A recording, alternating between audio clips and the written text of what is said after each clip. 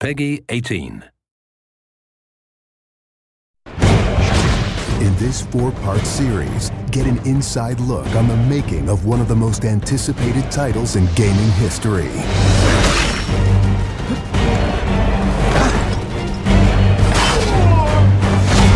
Inside Assassin's Creed 3.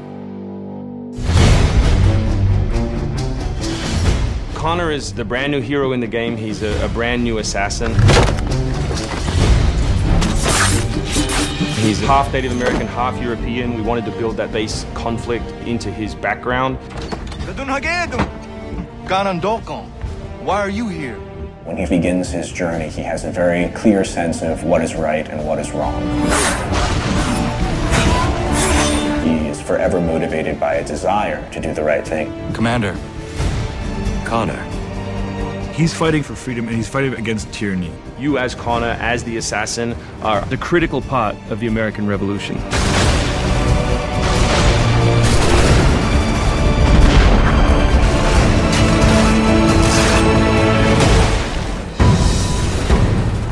The way that we wanted to deal with the historical figures was for you to meet them sort of over the course of your journey in a way in which the history books wouldn't normally portray them. General Putnam. Many of the founders were very tough individuals. Many of them were the equivalent of the modern badass.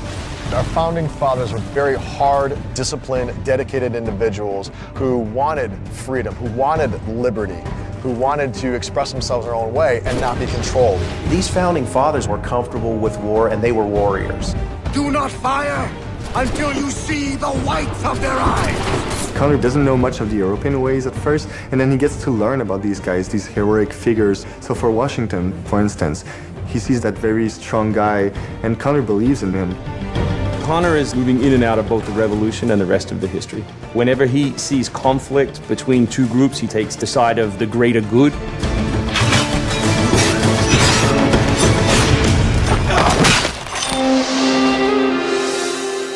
We've been working very closely with the Mohawk consultant on values as well on language. We are Gunyet Gahaga. Gunyet Gahaga means the people of the Flint. Agorateka, you're doing great. And our language is called Gunyet Geha. Every time that he's with his people or in his village, they speak the language, which I think is really cool.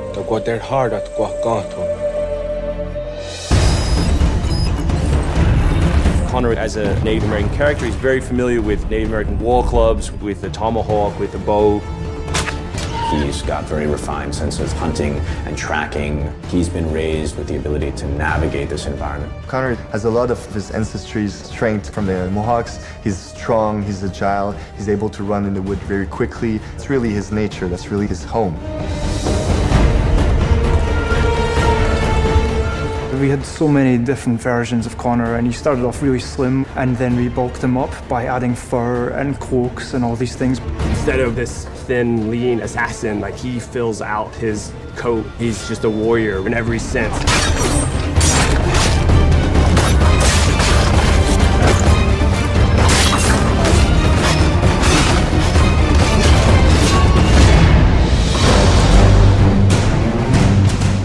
The animation team has built over an hour of new animations just for Connor alone. We started by looking at lots of military moves and even traditional ones of how you would fight with a tomahawk. We looked at that and we just thought it wasn't awesome enough. So we went really brutal, and it wasn't just throwing in blood.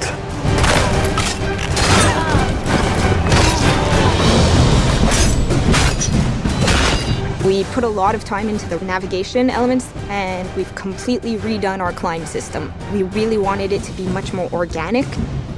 There's so much variety in what he can climb and how he can do it. Connor moves are directly inspired by parkour. Parkour is basically all about efficiency of movement, the quickest manner from point A to point B. When you see specific parkour movements, Connor doing a lazy vault or a dive roll, the movements themselves are very accurate. Connor moves in the game like I want to move in real life.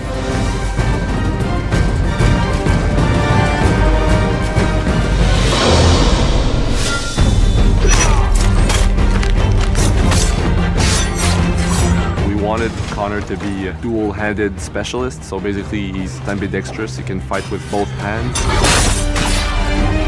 When he lands, the ground shakes. And when he fights, people are getting knocked left, right, and center. He's very brutal.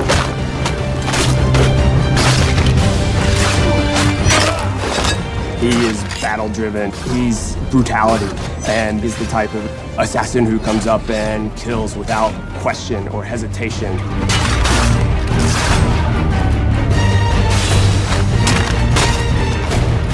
The soldiers were not really able to go up against Connor. Connor's a killing machine. He's a ninja in a tank with a Wolverine in there.